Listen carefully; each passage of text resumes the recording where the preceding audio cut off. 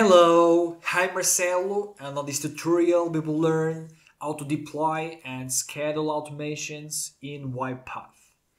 So let's get started by learning how to publish automation to UiPath Orchestrator. So let's just create a simple process that will show a message box with the text "Hello" from UiPath Orchestrator. So here we have our automation to publish, and now let's publish it. But before that, let's just create a new folder on UiPath Orchestrator, and on this new folder it's where we will publish and add our automation. So to create a new folder, here on tenant, let's click on folders, and now let's click here to create a new folder. And let's define the folder name. So I'll just enter my folder, and now let's click on create, and just make sure the process package source is the tenant package feed. So it should be selected this option. Now let's click on create. So here we have our new folder, and let's just add our machine to this folder so we can also run jobs, run automations on this folder. So now let's click here on manage machines in folder, and let's add our machine. So now let's go back to UiPath Studio and let's publish our process. So to publish it, let's click here on this button. And here we can see the package name and the version. So it will be the first version. So let's click on next. And here, make sure publish to Orchestrator tenant process feed, and now let's click on publish. So our project was published successfully. So now if we go through Orchestrator on tenant and now click on packages, and now here on packages we can see the package, the project that we have published. So now let's add a new process from this package on our folder. So here let's click on processes, and let's add a new process. So here let's select the package. So hello from Orchestrator.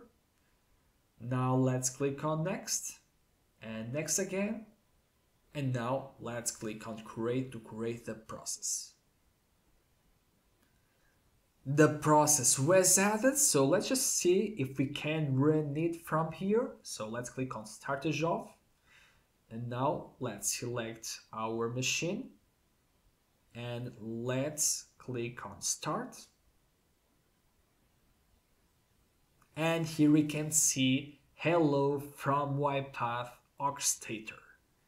So we have deployed successfully our project, our automation on UiPath Orchestrator. So now let's see how we can schedule the process execution. So here from our folder on automations, let's now click on the triggers. And from here we can create triggers that will execute our process automatically. So let's click here on add a new trigger. And first we have two trigger types, time-based or queue-based. So let's create a time-based one so it will be more easier to see if it will work. So let's here just create the trigger with the name schedule underscore hello from Orchestrator. And now let's select here the process to be executed. So hello from Orchestrator. Then here we can set the job priority. So let's leave the default option selected. Runtime type. So here we can select a runtime type. Let's leave the one selected, which is the one where I have a runtime available. So then here we can define the execution target. So where we want to execute the process. So I'll select my machine. Then here we can select the time zone. So here let's set the rule that will trigger our process. So let's leave every minute so we can easily see if it will work. But just as we can see, we have here many options. We can run it hourly, daily, weekly, and set the days where it should run, and the hours, monthly, or advanced by using cron expressions. So then here we have a non-working days restrictions. So if we have a calendar with the non-working days, we could select it in order to the process don't run on the non-working days. And that's it basically. So let's just add our trigger. And now, as it says here, in a minute it should execute our process automatically. So let's just wait.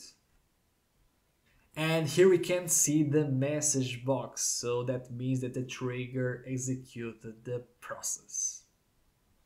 So just make sure now that you disable the trigger. If you don't disable, the process will run every minute on your machine. So to disable it, we just have to check here this option and then click here on disable. And that's it. If you liked this tutorial, smash the like button and also subscribe to the channel and enable notifications bell so you'll get notified on each tutorial that is launched on the channel.